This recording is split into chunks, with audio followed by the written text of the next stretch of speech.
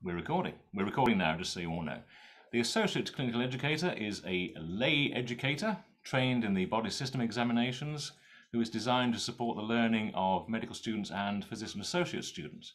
At the moment, we are working mainly with physician associate students around the country, also in pharmacy, parts of medicine for Birmingham, and musculoskeletal work at the Royal Orthopaedic Hospital in Birmingham. My name is Mark Reynolds. I'm a Senior Associate Clinical Educator. In fact, I think I've got the honour of being the one on the books with the longest serving one. We have 6 speakers today. I'll be talking about their role and the role of the Associate Clinical Educator within their work. If you do have any questions to pose to our speakers, please put them in the chat box. Hope you all know where the chat box is. On a PC, it's located at the bottom of the screen. Put your questions in the chat box, and then after the speakers have indeed spoken, we'll be having a short comfort break. And during that time, we will look at your questions and we will give them to the appropriate speaker for them to answer. Also, during the comfort stop after the speakers, we'll be posting a short video on YouTube for you to watch during the break, if you wish, showing the role of the Associate Clinical Educator in action. This video will be available on YouTube for you to watch at your leisure if you don't get the time to watch it today. I want to bring on my colleague, Bob Spoor. This is Bob. Bob is the founder of Meducate, and also online today we have Matthew Chapman, the Managing Director of Meducate. So Bob set up the company a few years ago. But our first speaker, our keynote speaker, Professor Jim Powell, is the medic who invented the Associate Clinical Educator role. So we're indebted to Jim, indeed, for having a job. So I'd like to invite Jim to speak now. Jim also set up the Physician Associate program at the University of Birmingham. And so I invite Jim now to speak as our first keynote speaker this morning. Good morning, Jim. Good morning, and thanks very much, Mark, for the introduction and the overarching review that you just gave. I'll launch straight in. A very brief bit of history. I've been involved with the ACE kind of process for some, 15, 18 years or so. I'm a retired professor of general practice at the University of Birmingham, and I've been using ACEs and similar kind of approaches to education for a long time. So what I'm going to do is I'm going to forget history now. I'm just going to go straight in, talk about what ACEs are, why we instituted them, and what sparked my interest. My time in academia has been very focused on education, much more than on laboratory or other kinds of research. Initially, we used ACEs in medicine only, and then in physician associates as well. So there's an extensive history, probably, at least 15 years, if not longer. So I'm just going to step back from ACEs as such and say something about simulation and why we need simulation and why I think we need more simulation and why I think we need high fidelity simulation, by which I mean real human beings, not computers or robots. But obviously there's an ethical issue about performing intimate or any kind of examination on patients. We published something about this in the Journal of Medical Ethics a few years ago. You can have a look at it if you wish. But the key thing is that the things we used to do as students when I was a student, which is quite a long time ago, we knew they were unethical then, and they're definitely even more unethical if you can have more or less unethical now. And we used to do things without patient's consent. We were introduced as, with these young doctors, is it okay if these young doctors examine you? The obvious answer is always yes, because the patient wasn't really given an opportunity to say no. So you should never do this kind of stuff, particularly in some examinations. My first female pelvic examination, I can still remember vividly. The patient was embarrassed, I was incompetent. I don't think I hurt her, but certainly I didn't know what I was doing, and it was ridiculous to learn in that way. That's one of the reasons we need to think about simulation. There's also the point that people need repeated practice and repeated and focused and relevant feedback. You don't really get that from a patient. You examine a patient, and often patients do know whether you're doing a good job or not, but we don't really give them a voice. And so we need to give a patient or a patient substitute, if you like, a voice, which I'll come on to a little bit more later on. There's also the issue that students have different levels of, this is obvious. I mean, my wife calls me the professor of the bleeding obvious, because it is kind of obvious once you say it out loud, that you need somebody who can work at the level that the student is at. we can't expect a real patient to do that. They've got their own problems, their own things to focus on. And ACEs can do that because we have trained them to be able to do so. They're also able to demonstrate certain kinds of pathology or abnormalities, which are really difficult to obtain for students to learn, and certainly for students to be assessed upon. So I'll give you an example. Patient comes off his bike, or her bike for that matter, injures their chest, maybe a couple of fractured ribs. Two things you'll find when examine a patient like that. One, they're in a lot of pain. Two, they're tender at the rib, but also if you flex the rib. And three, they have asymmetric breathing. And we have taught some of the ACEs, not all of them are able to do this, to do asymmetric breathing. So we can do an extremely convincing simulation with a real person that the student has to interact with just like a real patient they would, but they're not hurting somebody, they're not putting a patient through all that kind of discomfort. Just going to add a couple of other odd things before I, all preamble, but I want you to maybe think about, maybe afterwards, if you like, two of the principles that I've brought into the way we do this. It was traditional in medicine, I think it still is really, to learn about normal, to spend a couple of years learning about normal and then start to learn about abnormal. But particularly in physical science, I put it to you, and I can only assert this, that it's much easier to learn something that's abnormal when you have something normal to compare it with, and obviously vice versa. And the ACE is able to do this, is able to switch from, take my example a moment ago, asymmetric breathing to symmetrical breathing and back again, so the student can see the difference. And we as human beings are good at spotting differences. We're not good at spotting absolute values. And on a similar, but not quite the same theme, I worry quite a lot about, well, I don't lie awake at night, but I am concerned that if we learn something incorrectly, then it becomes difficult to unlearn it. And if I give you an example, if you're extremely good at music, this won't apply to you, but if you're like me and you have to learn a tune parrot fashion, if I teach you a tune, I'm not going to do it now, don't worry, and I put in an incorrect note because I don't know the tune correctly, and you learn it from me parrot fashion, and then somebody comes and says, no, that's a C sharp, not a C. This is how it should sound. Most of us would find that very difficult. We find it difficult to unlearn. And so I think it's really important when students are learning physical examination skills that they compare normal with abnormal there and then. They get immediate feedback, and they are taught what the signs actually are correctly, rather than on these, to be blunt, awful mannequins, etc., which mostly I think are misleading. Now, just briefly, an aside, there's lots of pressure on the clinical encounter nowadays. The idea that you just wander around the wards fairly randomly, like I did as a student, is all gone. We've got austerity, we've got COVID, we've got huge increases in numbers, and most of these things apply all around the world. So pressure on clinical learning environments and the clinicians who might teach us has become more and more severe over recent years, and it's becoming increasingly difficult for students to acquire their skills, whether in medicine, physician associates, pharmacy. I'm sure it's true of other clinical professions as well. So we put all this together and say, what is an ACE? An ACE is somebody who's been trained to use their body and their psyche in educating clinicians by responding appropriately when asked to do so by a student. Would you please lie on your side, or whatever it may be. But they also know, and this is, I think, the special things about PAs, they know, I'm going to call them errors, I don't have a better word, the errors that patients make. So the experienced patient, when you want to take their blood pressure, knows exactly what you want to do. The inexperienced patient doesn't. And if the patient doesn't rest their arm properly, if their shirt is too tight, causing a tourniquet effect, both of those things will affect the blood pressure reading. The beginner has to know that. And so an ACE can teach the student how to do it correctly. What happens if you do it incorrectly?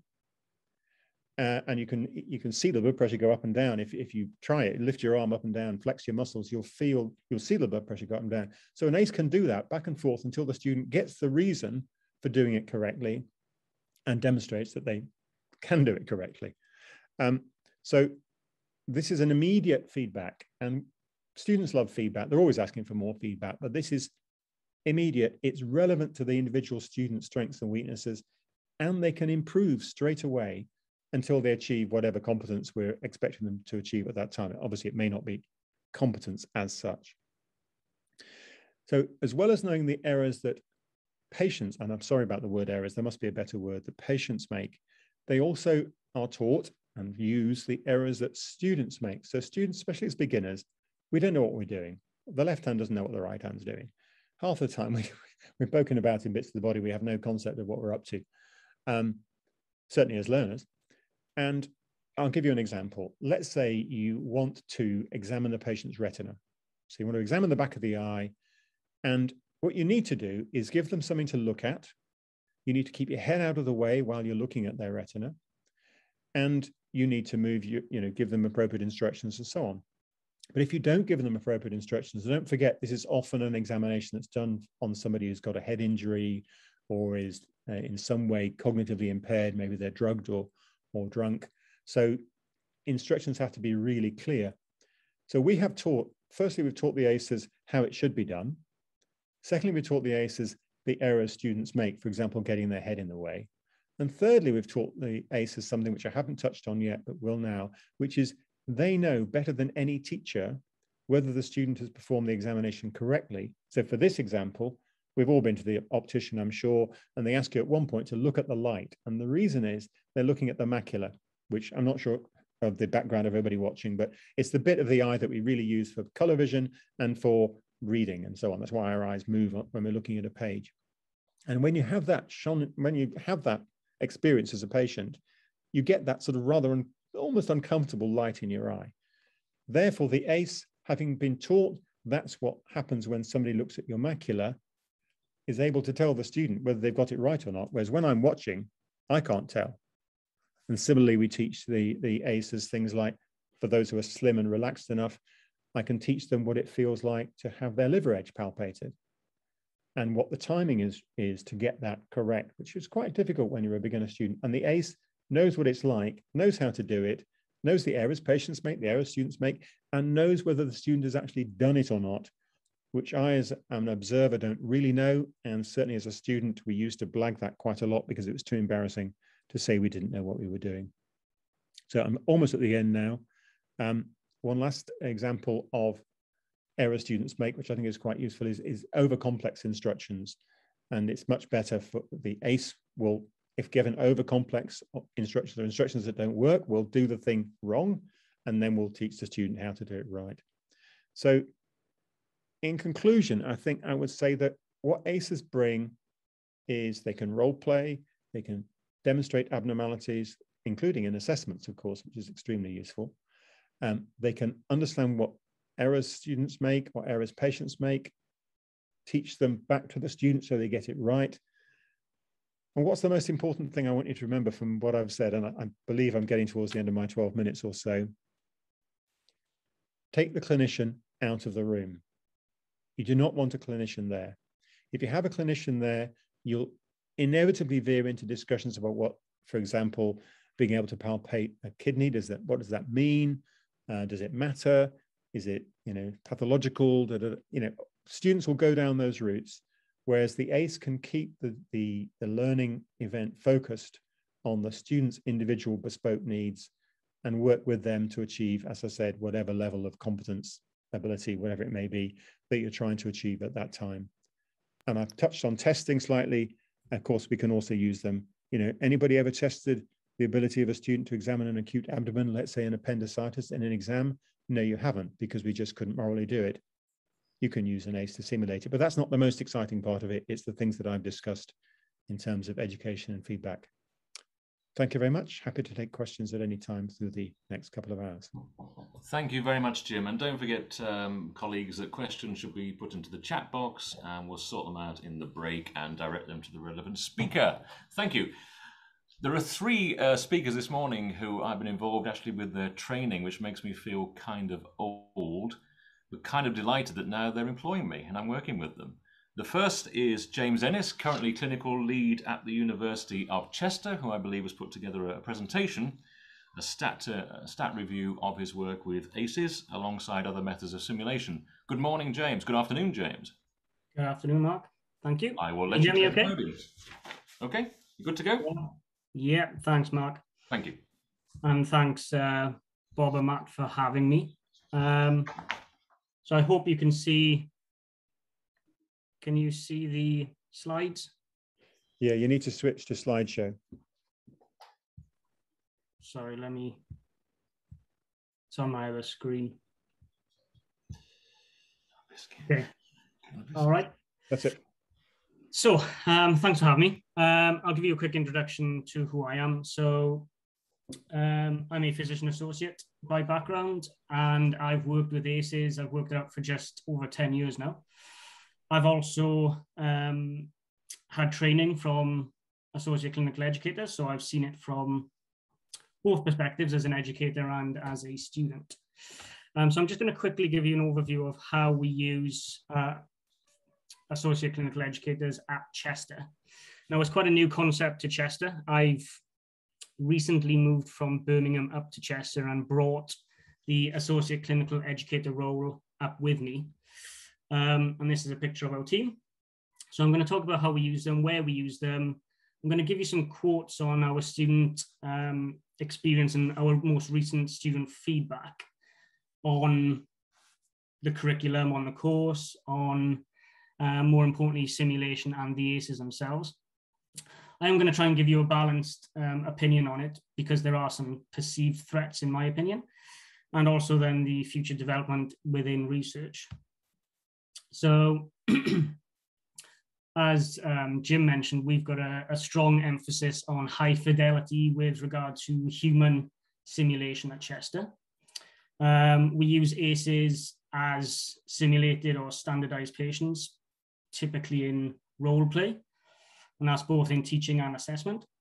The difference obviously between the ACE and the simulated patient, which people are probably far more familiar with, is that they can give this feedback on physical examination skills. Now, we've kind of gone away from the compartmentalization of history taking, physical examination skills, and looked at it more as a kind of an integrated model, which is how clinicians truly consult.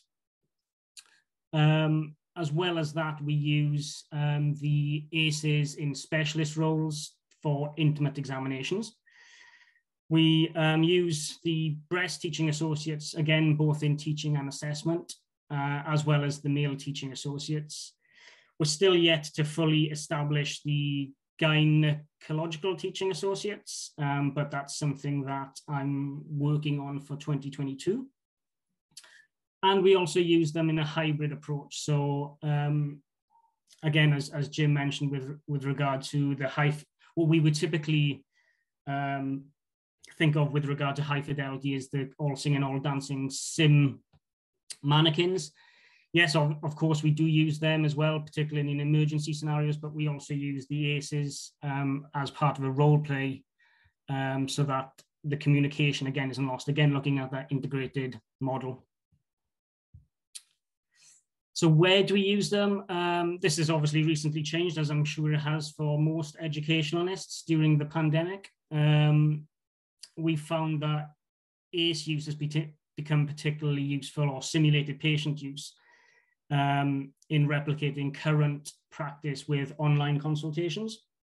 And we vary this, again, we think it's useful when a online consultation would be appropriate for a medication review perhaps, but not if they've got an acute abdomen or suspected acute abdomen, obviously, because they'd be presenting directly to ED. So we try to make this direct relationship correlation with clinical practice.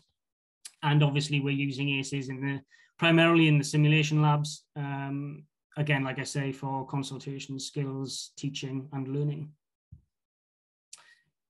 The student experience. So I've captured a few of our most recent student staff liaison minutes and meetings. And these are from our year 2 students. These are kind of common themes. So I've just picked a few just to quickly touch on. I think almost looking at it completely comprehensively, positive feedback from students on the ACE role and what they give. They find it far less threatening to make mistakes when performing physical examinations and technique refinement. As you can see, the first one says they're completely invaluable.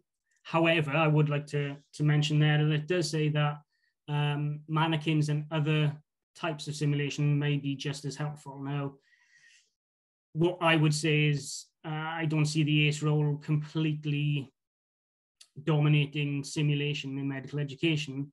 It's very much as an adjunct, and that's how we utilize our ACEs. The students obviously get quite twitchy around OSCEs and assessment methods.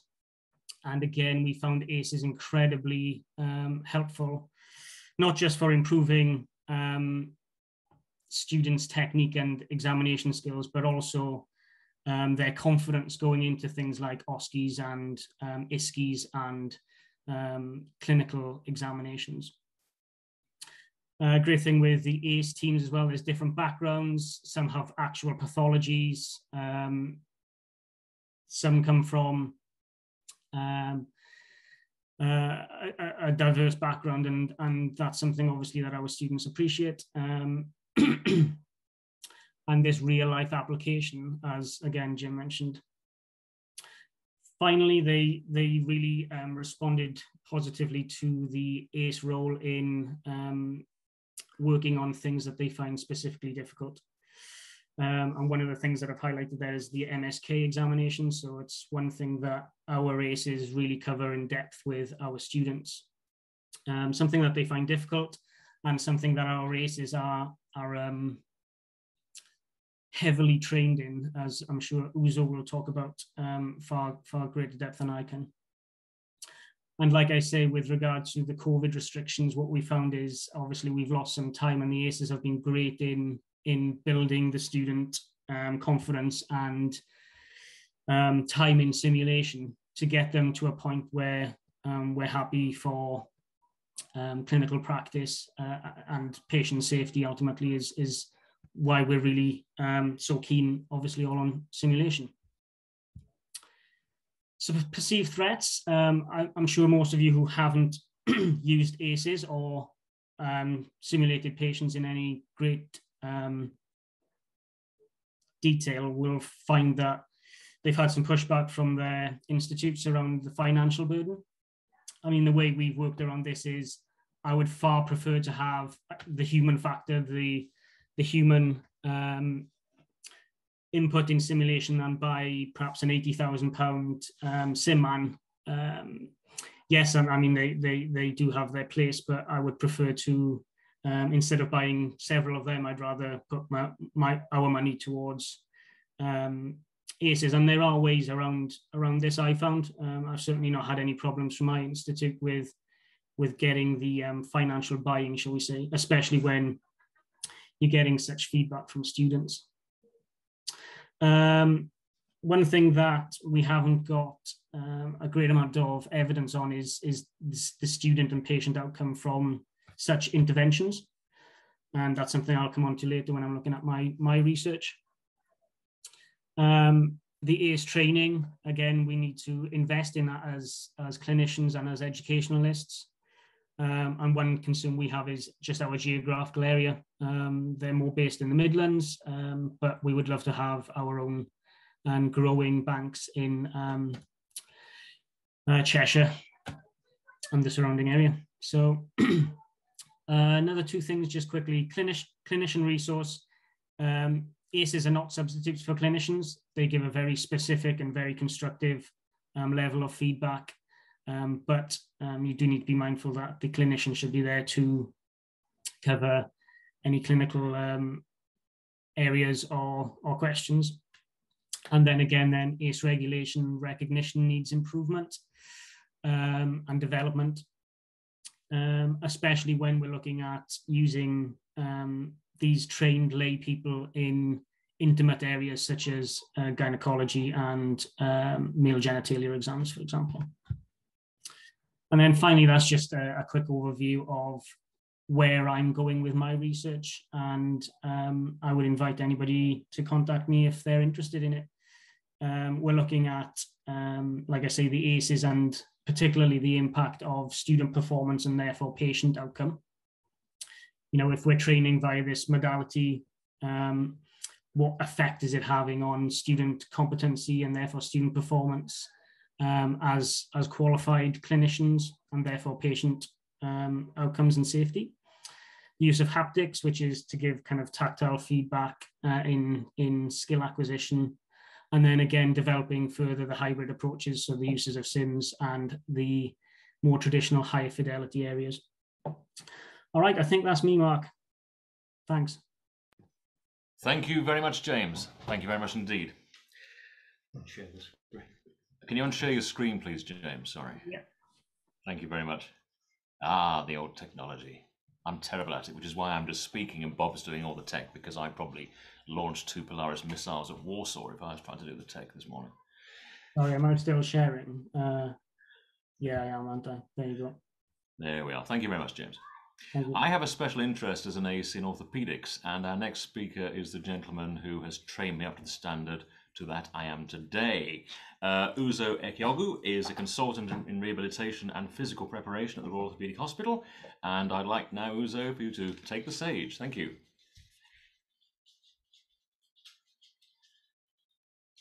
I think, Uzo, you're still muted. I'm sorry. Hi, can you hear me now? Yes, we've got you. Thank you very much. Hi, excellent. Good afternoon, everybody. On a Saturday afternoon, it's nice and warm-ish in Birmingham. I'll just share my screen if that's okay. Let's get the right presentation. Yeah, it's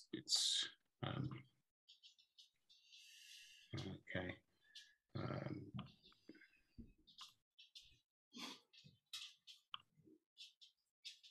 Okay, hopefully it's not going to be too onerous. It's a very short presentation. Yeah, so let me introduce myself. So thank you, Mark, for the introduction. So, and forgive me if you can hear that noise in the background. I'm actually at work, and there's a toilet very close by, and when people use the machine, it goes off. Okay, so the experiences of medical stimulation in a orthopedic setting. So as I already alluded to, so I'm a clinical teaching fellow at the Royal Orthopaedic Hospital, and also a musculoskeletal physiotherapist as well. So I guess it's worthwhile maybe providing some background in regards to how our placements work with our medical students. So we take 4th year medical students from Birmingham University and also Aston University. They come along, in essence, to the Royal Orthopaedic Hospital for their 2-week musculoskeletal and also orthopedic placement. The placement involves, as you might expect, attendance in musculoskeletal and orthopedic clinics, orthopedic wards. They go onto the wards, they spend time in theatres. They have clinical lectures as well from consultants and also people like myself as well, AHPs. And we try to provide as broad a orthopedic experience for our medical students that we possibly can. And the reason why I tell you this is because it's important, because the vast majority of people who actually come on this 2-week placement do not want to work in orthopedics, do not want to work in rheumatology, and they do not want to work in sport and exercise medicine. So in essence, our customer base effectively, fundamentally, are there because they have to be there. And this is where it brings me on to the simulated teaching session. So this is one of, I think, it's probably not so unique, but from an orthopedic perspective, I think it's quite unique, because I think this is the jewel in the crown, if you like. And especially, I would say, during COVID, where we've been really challenged in regards to not being able to have students in theatres, not being able to have students in musculoskeletal clinics. And in fact, actually, what we saw during our COVID period was, we were acutely aware of the fact that, and I don't mind saying, we get very good feedback from our students because, fundamentally we treat them as customers and we want to ensure that our customers are well looked after. And so consequently, everything we put on is really with the student in mind. But what we had to do during COVID-19 was we had to plan for the eventuality that we would not be able to have them in theatres and also in the musculoskeletal clinics. So what that meant was we had to upscale our medical simulation. And this is where the ACEs essentially came into their own. So we had pretty much a 50% increase in the utilisation in regards to our use of ACEs, pretty much. So normally we would have a hybrid of volunteers. So these are people who often don't have pathology, but they were volunteers within the hospital. And so we'd have a 50-50 split pre-COVID. But because of COVID, and these individuals were at-risk individuals because they were normally retired in their 60s, we took the position that we wouldn't use them during COVID. But because the medical students were effectively key workers, we had to have them in. So in short, the feedback was fantastic. And, you know, as I say, we normally get very good feedback, but the feedback was fantastic having all ACEs. But obviously, with all things, there's obviously a cost implication associated with that. So what I'd like to share with you is this is something I put together this morning, actually. And I think one of the key things, and this is, remember, this is my opinion, and I'm sure people may or may not disagree, but certainly from my experiences over the last 4 years of working with ACEs quite intimately, I think, and this is just my take on it really, I think the key thing about the ACE is consistency. That's the key thing that we find, is consistency. And over that period of time where we had all ACEs and no volunteers, I would argue that the level of consistency in terms of our simulations increased quite significantly. But obviously the level of inconsistency goes up when you start to use real patients. So I put this together purely because I was just thinking this morning, you know, how could I, display this pictorially? And I think, well, actually, you know, year 1, year 2, your ACE comes into their own. Year 3 and 4, the ACE is still really good, but also you can use volunteers as well. Where we're wanting a certain degree of inconsistency because there is value in some inconsistency as students start to move through their education, because we're expecting them to be able to deal with the inconsistencies of clinical practice. So it's just something I'm putting out there, really. This is not evidence-based necessarily. This is more anecdotal, personal opinion. But the reason, but I guess where that comes from as well, and if I show you the next slide, was prior to me arriving at the Royal Orthopaedic Hospital, my boss, Professor Ed Davies, who's essentially the director of the academy, he was involved in an RCT using fourth-year medical students. And when I arrived, part of my role was to write up some of the qualitative arm of it, and that's just the title, really. Medical students' perception. It hasn't actually; it's still being written up for publication, but it hasn't been published yet. But essentially, the results were quite interesting because what they provided was if you like, some real life feedback from students on the value of real patients, volunteer patients, and also simulated patients. And what I'm just going to run through, I guess, is some of the verbatim quotes that students have used. So in regards to the advantages of using the simulated patients, or I say similar, when I talk about simulated patients, I'm really talking about ACEs, essentially, sorry, just for clarity. And essentially what they said really was, part of it was the pressure-free environment, okay, knowing that you could practice the orthopedic techniques in a relatively pressure-free environment where mistakes were allowed. Well, I guess that's consistent across the board, whether it's a volunteer or it's an ACE. But I think for me, consistently over the last 4 years, where the value lies, I believe, and which is invaluable from the customer's perspective, is preparation for OSCEs.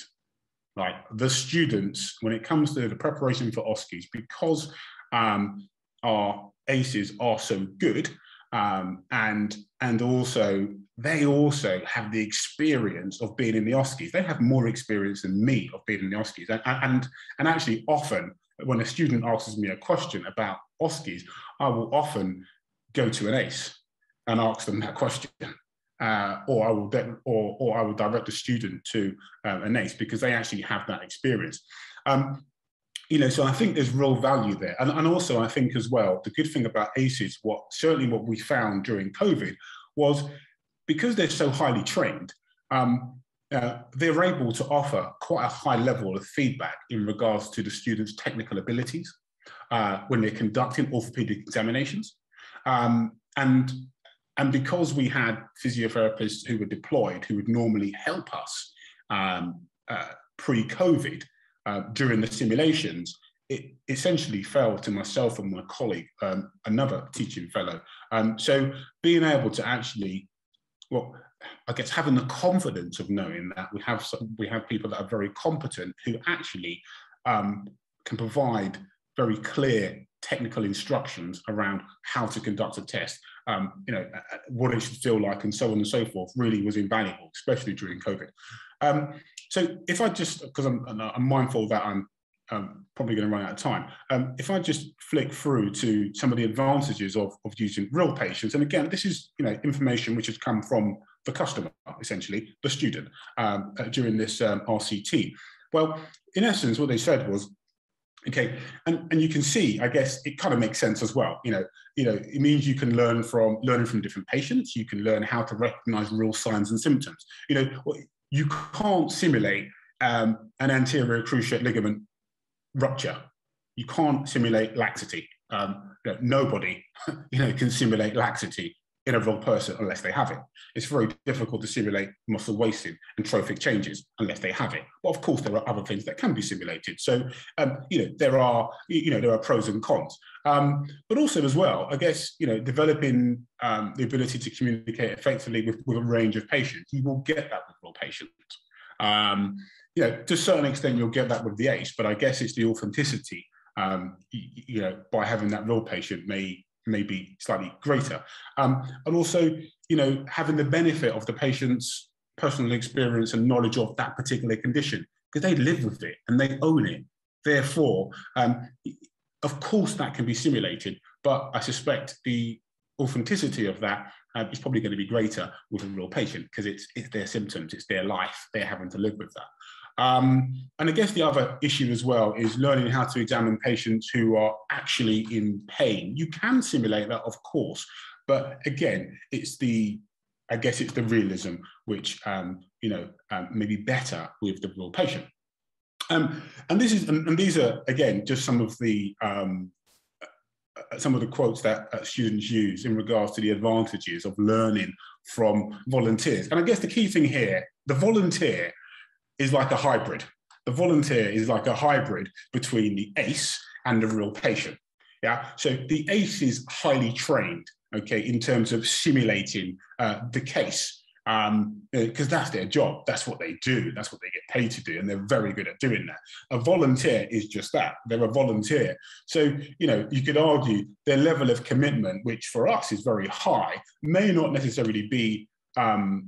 Maybe commitment's a wrong word to use. Maybe their level of expertise to actually learn the case may not necessarily be. Excuse me. May not necessarily be as good, because they may not be as competent. But I guess what some of the students felt, and this is obviously these are individual students talking, was that volunteers tended to go off story a little bit. So that was a little bit more akin to a real patient, because they kind of go off piece. They don't quite stick to the case in the same way that an ACE does. And some people felt that was a good thing. Also, as well, it was good from a communication point, because they didn't they didn't quite phrase things in exactly the same way that the ACE would. So actually, it was teaching the student to maybe phrase things in a slightly different way rather than the correct way. So I think, I guess, in closing, and this is why this morning when I put this together, this morning when I was preparing for this, I sort of think it just got me thinking, well, you know, maybe actually there is like a hierarchy, if you like, around, you know, the level of inconsistency that you want. And I can imagine for a fifth year medical student, the last 6 months, okay, before they're about to qualify and become a doctor, you probably want a high level of inconsistency because you're getting them ready, you know, to get into the big wide world. Arguably, you know, but certainly most of my experience lies around the fourth year medic.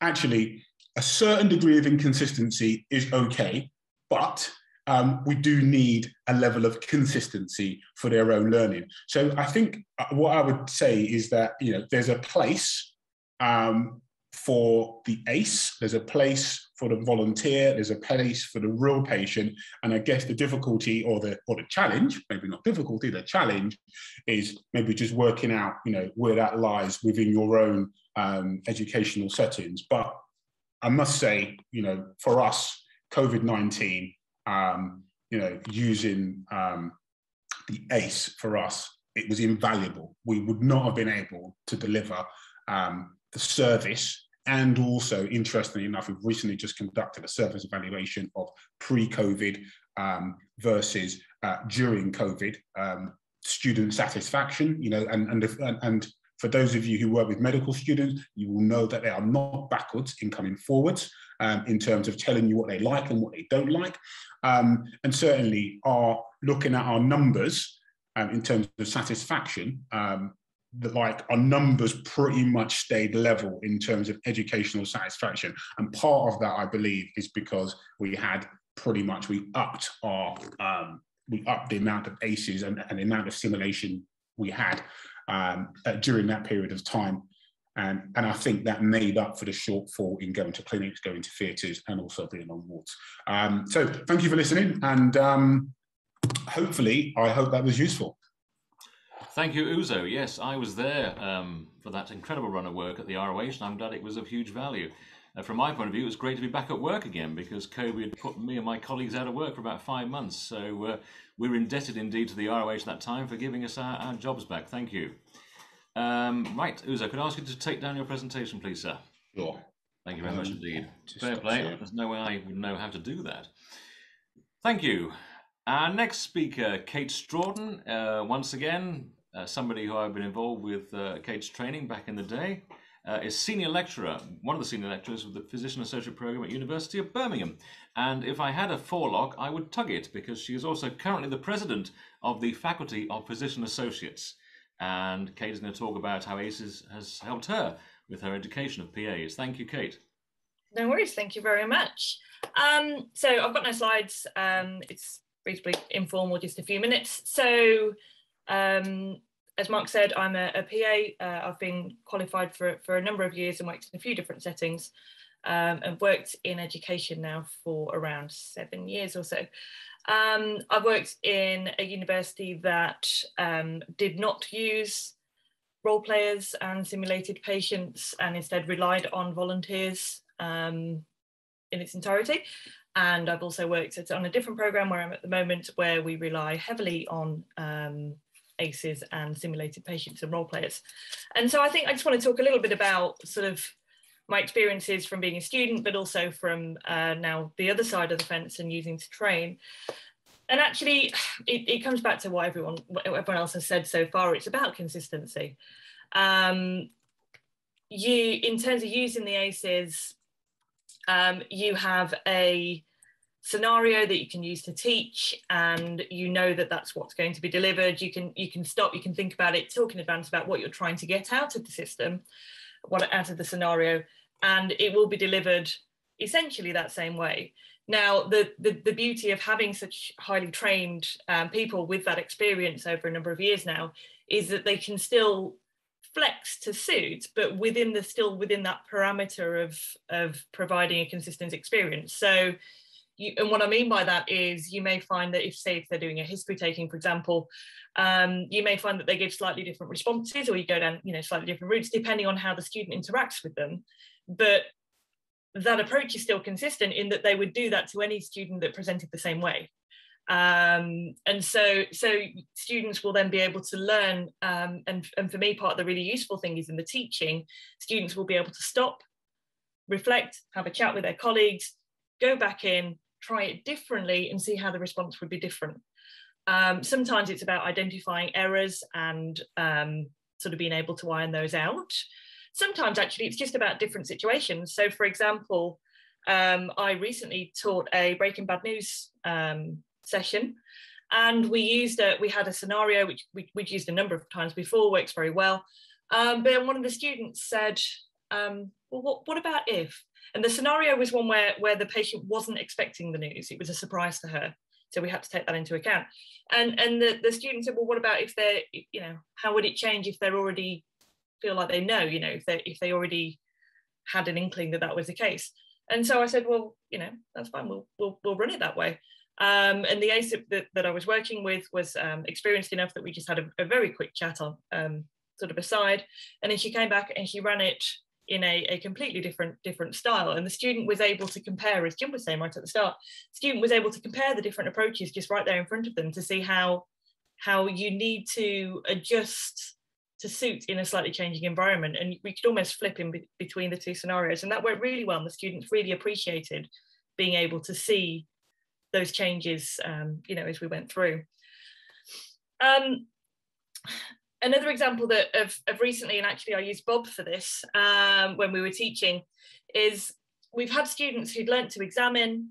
They were fairly new first year students. They'd gone out in their first hospital placements, and then they come back and they were saying that they were just very nervous about examining real patients. So we were trying to explore why. And it was patients who were in pain. So they felt they knew what to do, they were comfortable with that, but actually they didn't want to hurt them. And so as a result, they were stepping back and they weren't jumping in, they weren't getting involved, they weren't having that experience because they didn't want to cause any discomfort. They were a bit nervous about it. So they were saying, it's fine, I'll watch this one, I'll do it next time. And so we were able to incorporate that into our teaching, and Bob and I ran a session about examining a student in pain. Sorry, a patient in pain. Student in pain, slightly different. So we had Bob doing abdominal pain, and so the students were, almost every single one in the small groups that we were teaching in, were really nervous, and they just weren't palpating deep enough because they were really worried about hurting him. And that's obviously knowing that this is a simulated patient, but they were still really worried about getting in there. And then after hearing, 2 or 3 people sort of being told feedback that they needed to press a bit more firmly and so on, you then had someone come in the other way who actually was then overcompensating and saying, I'm not going to be this person, and was too forceful actually, and would have hurt a real patient. So we had sort of two ends there, but what we were able to do is to pick it apart a little bit, and Bob was able to, if you like, turn on and turn off that pain. So, right, examine the abdomen, stop, keep your hand exactly where it is. Now he's in pain, do it the same way. But you still need that same pressure, even though it's in pain. And we were able to talk about the approaches and able to talk through how you would do it and communicating with the patient and all that sort of stuff. But the ability to turn on and turn off those symptoms was really useful. And all of the students, again, walked away saying that was really useful session, that they felt much more competent and much more confident, I guess, in their abilities to go forward. And actually catching up with them later on, they then went and got involved because they'd had that experience. They knew what to do about it. And so they went and got stuck in the wards and got more out of their experiences in the clinical world than they otherwise would have. The other thing I think that I wanted to raise is that what I try to do when I'm working with ACEs is I have a bit of time when I'm there and I'm involved and I'm watching what's happening, but I also have a bit of time when I'm not. Because as Jim said at the start, that they will talk to, if I'm there, they'll talk to me. They might ask a couple of questions of the ACEs, but they predominantly talk to me. And actually what we find is if we're not around, they just flip that. They don't not talk, they talk to the ACEs. They will ask the questions. And the ACEs know the answers to a lot of these questions. And if they don't, that's fine. We park them, we deal with the themes at the end that come up. But they will tell our colleagues that we work with about concerns that they might not tell us because they're worried about us thinking that they're stupid or, you know, any kind of that stuff. They worry about what we will think about their academic performance, whereas they will admit to things to the ACEs that, oh, I haven't actually had a chance to do this yet, or I haven't actually, you know, I didn't feel that, I just, you know, I just said that I did, or whatever it happens to be. And so again, I'm really confident, I do feel quite strongly that with that little bit of time away from the academics, but in that safe setting with someone who is trained to do this stuff, you do get a lot of the sort of troubleshooting, but the opportunities for students to raise these concerns that they otherwise wouldn't, which means that we can then tackle things. You know, we can talk about things later on and we can tackle those. So again, they go into the clinical environment with more confidence and they're able to get more out of their experiences, which ultimately will help them in the long run. So a little look at my notes here. I think simulation using mannequins and that sort of thing does have its place. I think I talk about the PA profession a lot in my role as FPA president, the physician associate profession that is. And we often say, you know, PAs are not the solution to everything. It's about looking what you need, and it's about getting that skill mix right to suit the environment that you need and what you're trying to get out of it. And I feel here that this is very, very similar. ACEs are not the answer to everything. They're an answer to a lot, and they do it really well. So it's about, you know, being able to stop and consider what do you need from your education. And then, you know, you've got the models, the sim that we already talked about, the volunteers, ACEs, that kind of spectrum of different people and facilities, I guess. And looking at what they will bring to it, and making a mix. But to be honest, the right answer is probably going to be that it's a hybrid of, depending on what you're trying to get out of it. So James has already said, you know, he teaches with a bit of sim and a bit of ACE. He's talked about having volunteers and ACEs. And I think each method does have its strengths. But I feel like, to me, the training that goes into the ACEs, and I know we're going to address that later on in the questions, we've had a couple of people talk about that already, but the training that goes in, the confidence that they bring, and the human interaction, but still maintaining that professional side is absolutely key in my mind. And then just finally, very quickly, to touch on standardization, and again, we've already talked about it in terms of assessments, that ability to be able to sort of react the same way every time someone comes in. I've used, as I said in a previous job, we used to use on patient volunteers a fair bit. And we would see during the course of an OSCE, the patient would get tired, the patient, you know, their answers would be different. They might possibly forget the story, or they might just decide that actually they're going to ad lib a little bit. You know, and we've seen OSCEs where we've had students having wildly different experiences over the course of a day. And it's just, you know, for something like assessments, particularly high stake assessments, you need to be able to rely on that consistency. And I think addressing Izzo's point around patients wobbling around the story, that's absolutely true. You know, for everyone here who's clinical, you've all seen that patient who says, well, it was Tuesday, and I'll tell you why it was Tuesday. I know it's Tuesday because it was bin day and I put out the green bin. And, you know, we've all seen that person. Your ACEs can do that. It just needs to be built into the scenarios. You know, we have that. I've examined on those scenarios where we have ACEs role players who talk around a situation, but what they'll be able to do in that is they'll know what the key points are, and they'll be able to make sure that they are done within the time. And so in an assessment point, for me, that's massively key. So I think, sorry, a little bit sort of ad hoc, but I think really I've had extensive experience from both sides, really, from being a student. I was really nervous. I didn't have any clinical background. I was practice manager in a GP practice before I was a PA. And having someone there was so reassuring. Having Mark, having the rest of the team around as a student was so reassuring. You know, my colleagues, some of whom who are on this call, who were responsible for training me. And although they are very lovely, they're also incredibly intimidating because they know so much stuff and they have so much experience, and actually having someone who you could just have that chat to was invaluable to me. It made real life much less scary. I felt much more prepared to go into hospital and have a chat with a real person because I'd had a chat with a real person. And so it did mean that actually I got stuck in and I was prepared to take a history, to examine, to do things rather than just observing on placements. And that to me is absolutely key. So I'm more than happy to answer any questions about my experiences, but yeah, just wanted to come and share my experiences as we go through. Thank you very much, Kate. It's interesting to hear that I'm both reassuring and intimidating at the same time. Don't forget, delegates, to put your questions to our speakers into the chat box, and we'll deal with them after the break. Although, oh, he's just wandered off. Although not speaking this morning, I want to say a big hello to Mr. David Coons, who's actually online from Maine in the USA. Genuine American physician associate, somebody I haven't seen for many years. And it's good to see you again this morning, David, or whatever time it is in Maine. We believe it's 4 a.m. Fair play to you for being live with us this afternoon. Thank you. Thank you, David. It's good to see you. It's been a long time. Thank you. And you raise, no doubt, a very strong coffee to us. Just keeping you going, eh? Our next speaker is a colleague who is also a friend and somebody I've been involved with his training too. Pete is a lecturer at University of Wolverhampton, former clinical lead, and he's going to talk to us this morning about his experiences working online with ACEs during the pandemic and how this has affected the students he's taught during this very difficult period. Over to you, Pete.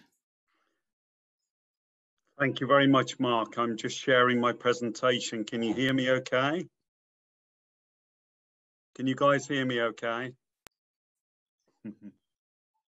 Yeah. Okay, thank you. Maybe I've got a little delay there. Bear with me a second. I will put this on to present before Prof. Paul picks me up on it. Am I okay? Am I good to go? Looks good, Pete.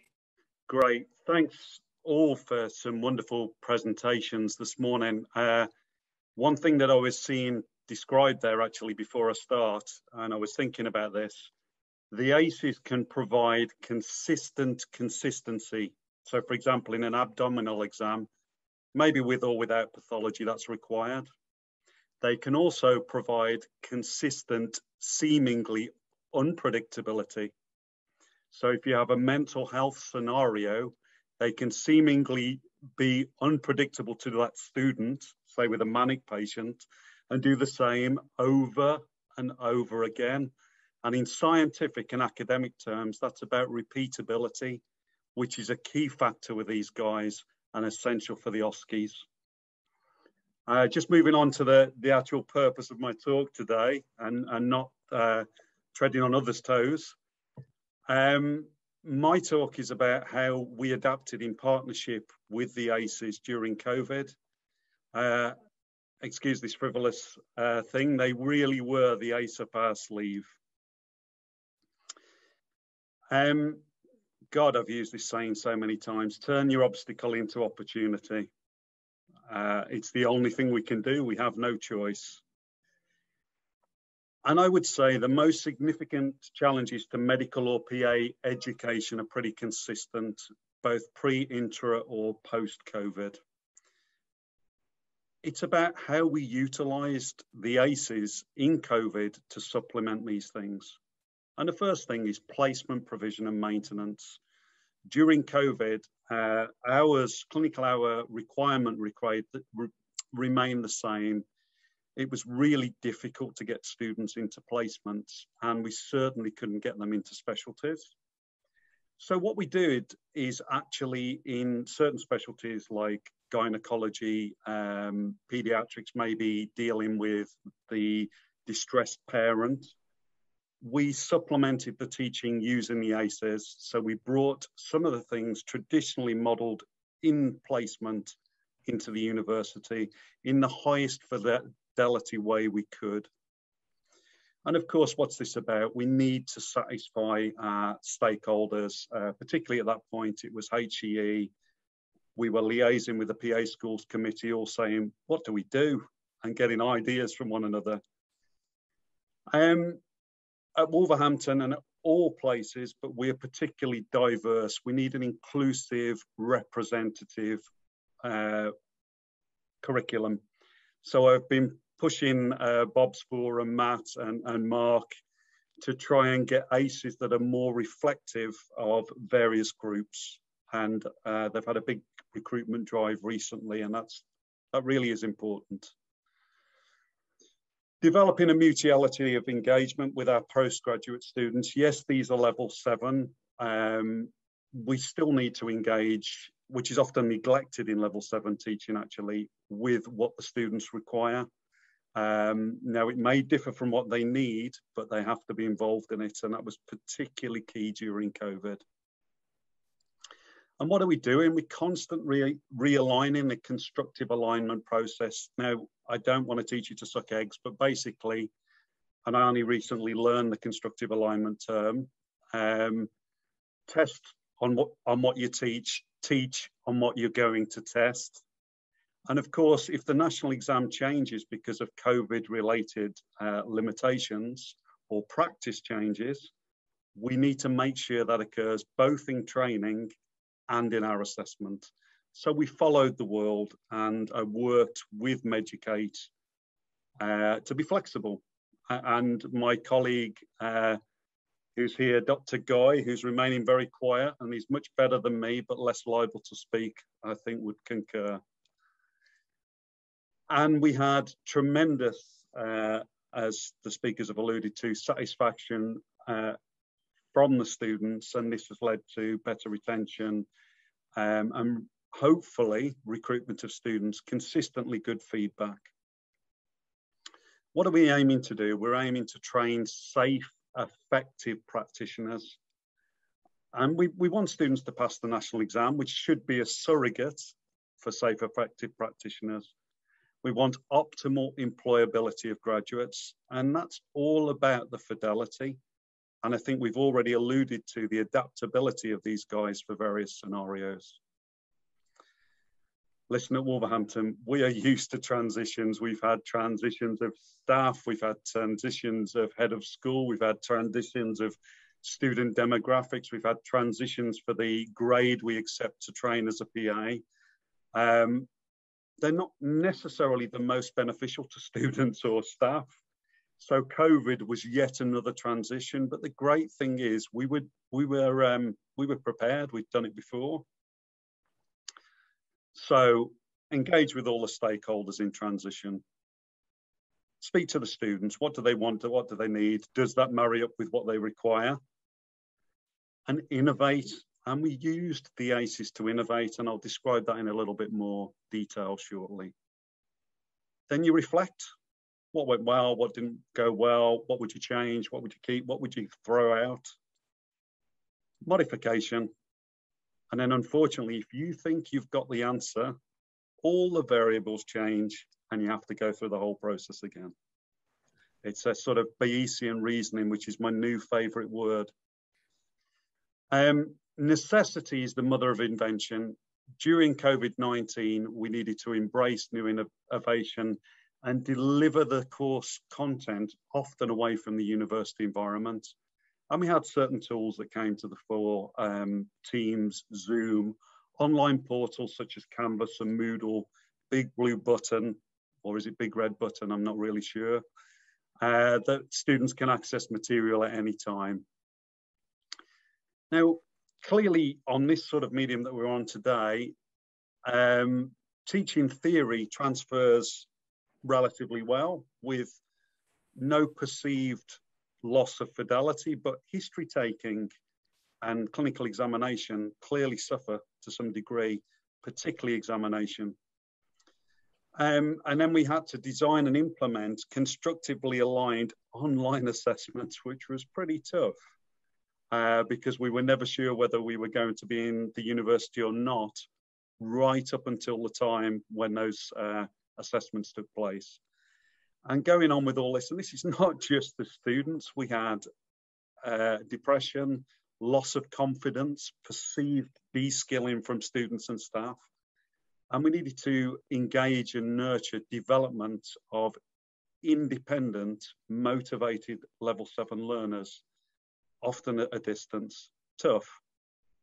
So here was the answer. or the answer at point in time. It continually changes, but the important thing is the students are always at the center. You'll notice that I've covered Bob Spore's eyes. Don't look into the eyes because, yeah, he's a very powerful gentleman. And again, the answer changed, but at the center of this was the students, and Mark, Bob, myself, Jim, when I was in a mess, we all partnered about how we were going to achieve this. So what did we do? What about the specifics?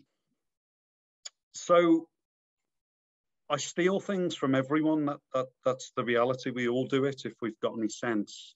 And Jim mentioned to me, and I ran with it, that he had observed that during exams and the national exam, students who read the question and have a structured plan approach the OSCE and tend to have a better outcome.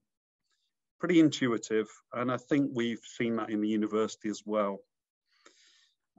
So we came up with an innovation, the Golden 2, and what we basically do is on the Teams medium, we get the students to engage in receiving a clinical vignette, coming up with a 2-minute plan about how they approach that specific vignette, and then feeding that plan back to their peers and the academic team.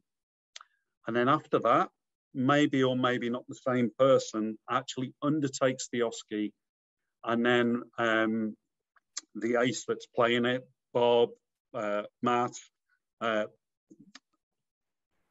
will actually feed back about the communication side. We also had hybrid PBLs. There's an artificial concept that theoretical learning is separate to real life clinical scenarios. Of course it's not. This is artificial. You examine a chest, you need to have the underpinning knowledge. So what we actually do is get the aces on occasions to play a history-taking role within the vignette of problem-based learning. And of course, this can take place online. We modified OSCEs as well. We had to prepare OSCEs that were reflective of the national exam at point in time, were flexible to run both online or in the university premises. Pretty scary stuff. And what we found, I'm just thinking now, we ran a scenario that was a hybrid scenario of taking a history and examining a patient with shoulder pain, the sort of frozen shoulder scenario. And you had to modify, obviously, history taking was fine, focused history, but we specifically asked the student to talk the patient through active movements of the shoulder. And in actual fact, with good positioning, there wasn't a great reduction in fidelity there. Clinical teaching videos, we prepared these extensively and with Mark and Bob, and we've had great fun. And what they actually do is they give us choices. So if we record teaching in a video format, students can access it at any time. We can give the students it ahead of lectures so they can watch before they attend. Or if that lecture is cancelled, we have a piece of work that we can use to supplement online teaching. And the key thing really is adaptability. I was talking about that repeatable unpredictability. One of my favorite things has been working with one of the aces where we got him to play Mania. And those of you who are familiar with Mania, you're probably familiar with pressured speech, listening to me now, and clanging. So clanging is a concept where the patient links seemingly unrelated words in almost a rhyming way. And this was an absolute masterclass, played very consistently by the role player. I taught him about how the student was going to undertake a history in a manic patient, and he was straight away on to history, history, history, all part of the mystery. And this was wonderful to behold. What we need to remember is 40% of the national exam is actually labelled as communication, and all the other concepts have an element of communication. So this really was an opportunity in COVID to focus on something that was particularly pertinent in any situation, COVID or not. And why are we doing this? The world of education has changed probably irreversibly. I mean, Aldous Huxley talked about a brave new world. I'm a rheumatology patient. My outpatient appointments are taking place on the phone. They are taking place on video. Back to that necessity, the mother of invention, and it's working well for me. We're reducing contacts and minimizing infection, but some of this will stay post-COVID. For economic reasons, clearly, we need to train students to work both in the pre-COVID world and the world after COVID, because some of this is going to remain. So we get the ACEs playing the role of for example, a distressed parent on the phone. It's important we get the students ready for that. So, and this is my last slide, I'm sure you'll be relieved. How do we decide which technological advances to keep? Well, what we need to think about is, this is an SAMR model, which is used to think about that. Will they be a substitution? Will they be an augmentation? Will they be a modification or a redefinition? In other words, are they enhancing an existing thing, or are they transforming and probably supplementing to some degree? And we need further research on this, clearly. And I'm hoping to perhaps get my colleagues talked into this at some point, but preliminary things would suggest, if we were working on teams and we were examining the use of ACEs online to help people to work from home, then clearly that's transformative. It's achieved, taking histories on teams. However, if we're looking at the effectiveness of using simulation to examine a patient, it clearly isn't something that can be supplemented. My opinion remains that needs to be done on site. If we were looking at comparing the ACEs with things like an avatar, there were certain programs where you can speak with an avatar to practice communication. They clearly don't have much use in the ability to train in subtle skills like building rapport, patient contact, breaking bad news, whereas the ACEs can do that well and give real-time feedback. There's my reading list, and these are the students. Are we taking questions at the end, Mark? Yes, we're taking questions after the comfort stop, Pete. Okay. They'll be directed. Thank you very much for listening, guys. Thank you very much, Pete. That's great. Thank you. Everyone who's spoken so far has a long-standing experience of working with ACEs, some of them for some 12, 13 years. Our final speaker, Sarah Baig, has only worked with the ACEs this very year. So you're our newest contact, Sarah. Sarah is a pharmacist and currently Program Director for the Independent Prescribing course at University of Birmingham. And Bob and I had great pleasure working with Sarah for the first time recently. So, Sarah, you have the floor. Thank you, Mark. Thank you. I can't share my screen. I have put a few slides together. Oh, I can now. Yeah, thank you. They're not as high tech as everyone else's. They're very basic. There we go. Okay, so I'm just going to talk about the pharmacists' experiences with ACEs teaching.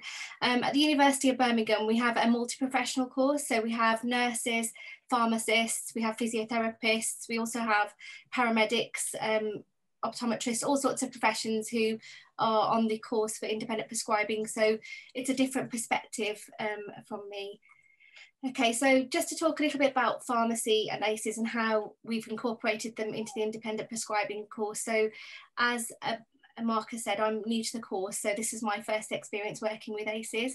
So ACEs contributed to the physical examination, which is taught as part of the independent prescribing course, which is in line with like the RPSGB standards. So the standards mandate that the HCPC, NMC and the GPHC all follow the same standards, and they mandate certain clinical skills that we have to teach the students.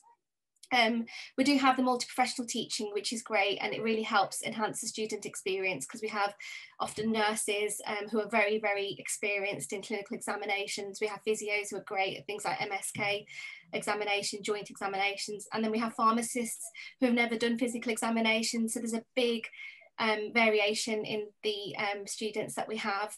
And one thing that's really helped having the ACEs is that they've really helped to integrate those different skills and help to use the experience of other students to enhance the experience that the pharmacists get, which was really, really positive. We had lots of positive feedback about that too.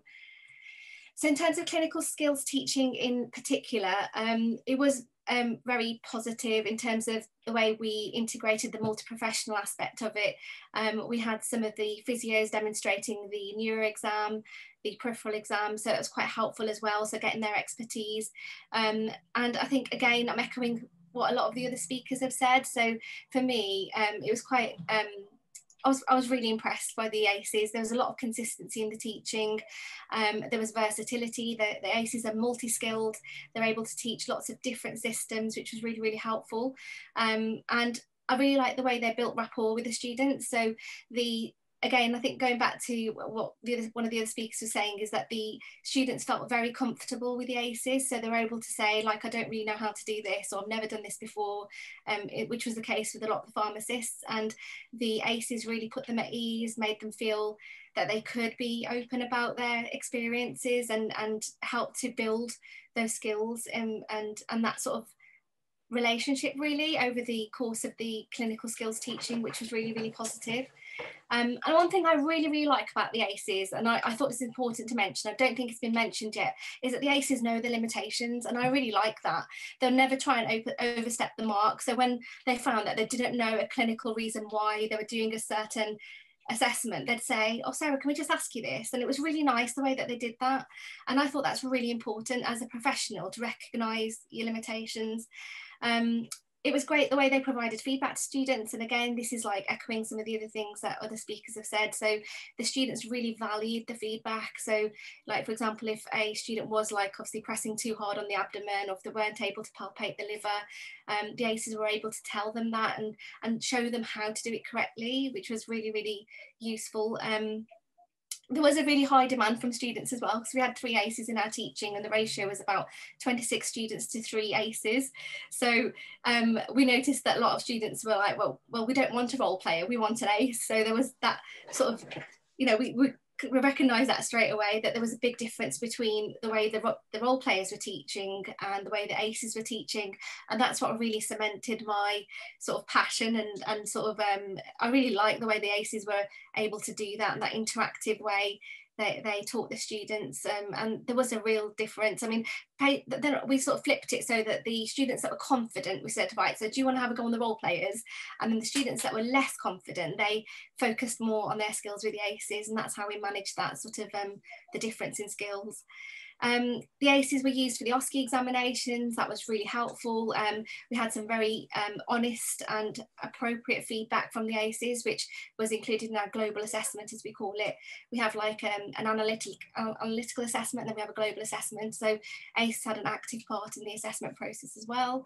And overall, it was a very good way of enhancing our student experiences. So the feedback has been absolutely amazing, and they've actually said that they'd like to have ACEs in other aspects of their course. So some of our students are our advanced clinical practitioners. So they've said, you know, is it possible to have ACEs on the ACP course? So this for me was really positive, and I fed that back to the appropriate people as well.